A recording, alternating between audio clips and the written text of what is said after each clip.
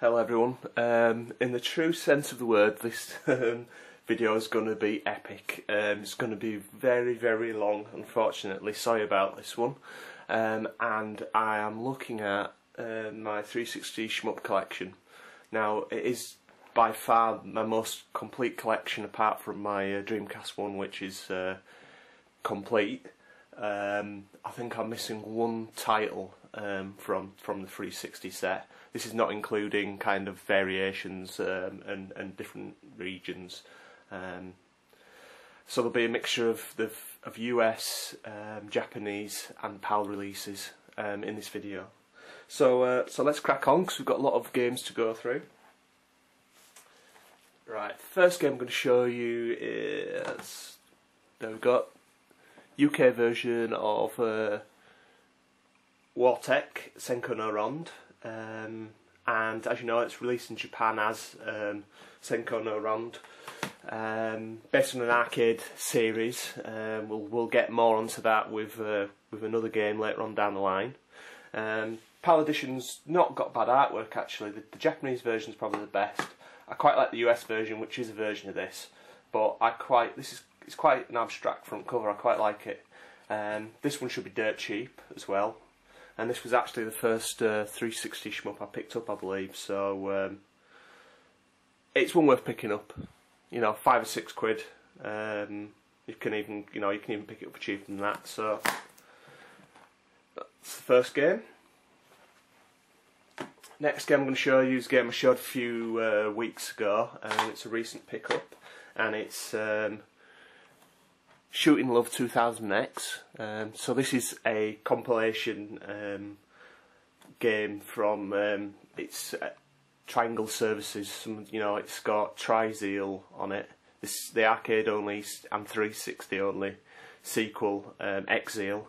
A load of kind of shooting bonus games, and it's got remixed versions of both the main games on the set as well. It's also got a game called is it Absolute Zero or something like that, which I mentioned in the video, which is it's a really cool little kind of score challenge game, survival as well. But yeah, great set. Should cost you around about on a good day you can pick it up for about 35, 36 quid, but it's one of those ones where, you know, if there aren't many copies around, the prices bump up. So apparently it's quite a short run. I think there's only supposed to be 4,000 copies out there, so it is, you know, quite not a rare game, but an uncommon game. And the Japanese version, there shouldn't be another release version of this. They all should have the Superplay DVD in there as well. So nice little collection there. Yeah, sorry, these aren't going to be in any kind of chronological order. They're coming out that way at the moment, but yeah, I've got far too many games to show to kind of sort them out into order. There we go. Possibly the second game I actually bought, and the first Japanese game, Raiden Fighters Aces. Released in the US as well. This is obviously the Japanese version, which has the additional Superplay DVD in there. The US version didn't have that. This is kind of slated for a tentative UK release. Well, not UK release, a German release, but the company that that's releasing these games has basically gone bankrupt. So it's questionable whether it's actually ever going to come out in the UK. And it's been advertised on Xbox Live for years and years and years. So nothing too fancy about the instruction booklet. It's all colour, but it has got some nice artwork on the instruction book and on the front as well. So again, shouldn't be ridiculously expensive. The Japanese version sells for probably double the price of or even actually maybe 3 or 4 times the price of the US version, because you can pick it up very, very cheaply. But out of choice, I'd go for the Japanese version. It's just a nicer package. Okay, another Japanese game, early 360 shoot 'em up release, and it's Raiden 4. Again, another one that got a US release, a little bit more expensive than Raiden Fighters, but still should be quite kind of, yeah, affordable. This really is one of my favourite 360 shoot 'em ups. It kind of floats between this and another game I'm going to show you later on down the line, which we'll discuss. I love Raiden 4 just because it's just a completely hardcore shooter. No lollies, no kind of bullet hell sections. Even though there are a lot of bullets on screen, I wouldn't class it as bullet hell because you're more reacting to bullets that are fired at you rather than, you know, shooting patterns. Lots of interesting kind of side quests in the game as well. You don't have to play the games just as a straight shooter. Lots of interesting little bonuses, not side story type things, but a lot of, you know, extra things to go for to get bonuses. Yeah, it should come with the official soundtrack as well.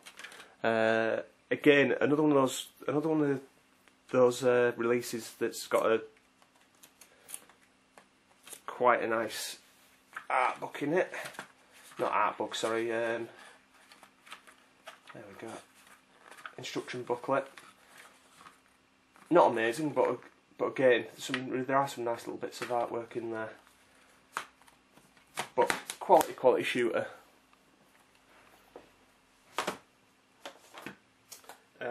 Next game I'm going to show you is, there we go, Castle of Shikigami 3, or Shikigami no Shiru 3, sometimes as it is known in Japan. I think this is possibly the best one in the series for my opinion. Not a huge fan, to be honest, but the third one I actually really quite like. It's quite tough. It's very kind of frugal with its achievements as well. It comes from kind of, the achievements come from playing the game quite a lot, and again, it's got some quite nice artwork on the instruction book. I seem to remember the manual on this one's a bit kind of, it's colour, but it's kind of more functional than anything. Actually, no, that's quite nice. Maybe I'm thinking of the menus in the game, because I think they're quite plain. But yeah, I mean, a lot of you will have played the first and second games in the series because it got a pretty wide kind of Western release.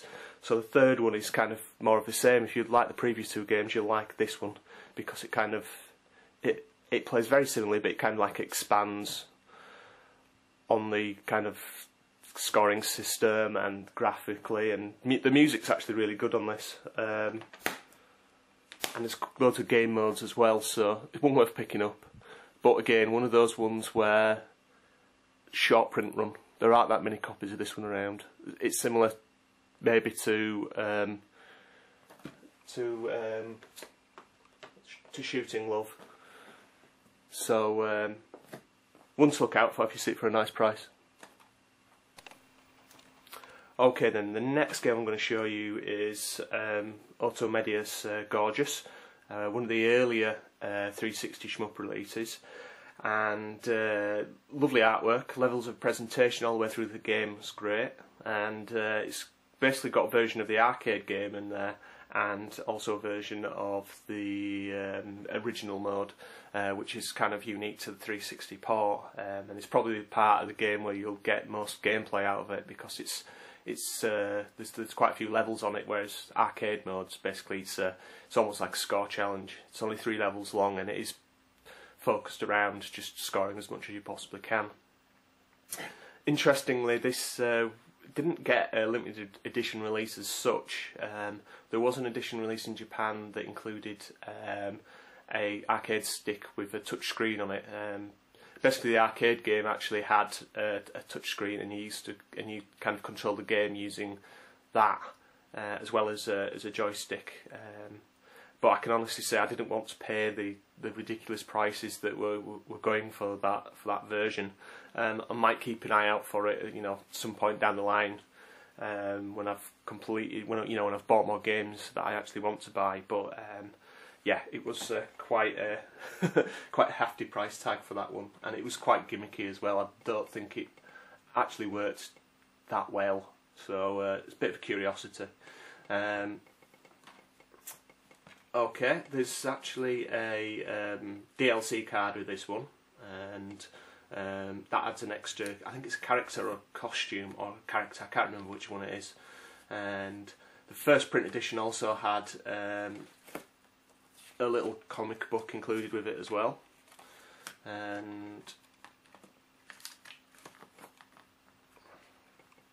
quite a nice instruction manual, this one also. It's quite a cool game actually, and its Gradius heritage is kind of written all over it really, because some of the backgrounds, some of the musical cues you'll see is instantly Gradius. So one for the Gradius fans, I think. Next game I'm going to take a look at is Mon Maru. It's a G-Rev game, and it's a bit of a hybrid, to be honest. It's I don't know. It's almost like an adventure game. It's certainly kind of horizontal scrolling, and the levels of presentation of the game are quite cool. It's a bit of an unusual game, and it's one of the very few PS3 shmup releases as well. There is a port on the console which has, you know, extras. It's kind of like the final revision of the game, really. You do get loads and loads of extras with this. So we've got the main packaging itself, lovely manual in this one.